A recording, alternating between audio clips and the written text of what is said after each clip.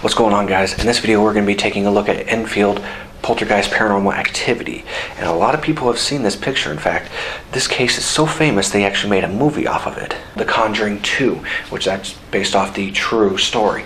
But we're going to be taking a look at the first piece of evidence that I even seen for this. It is a girl levitating, which, let me get out of your way.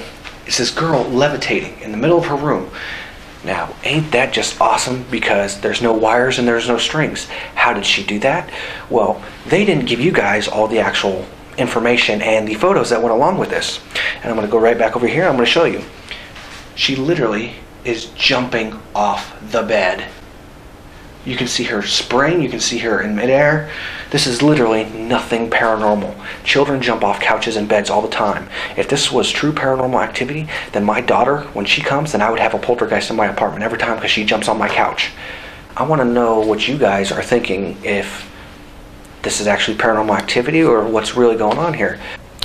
I hope you guys enjoyed that video. I enjoyed making it. It was very interesting to find out about this so-called paranormal activity. But now, don't forget to like the video, share it with all your friends so that your friends will know that it's a bunch of bullshit, and comment in the section below, because we want to know if you've had any paranormal activity or any poltergeist activity. We want to know your thoughts on the video, if you thought it was real or fake or staged or anything like that. We want to hear from you guys. And don't forget to subscribe, obviously, because we're always posting new videos. So see you guys next time.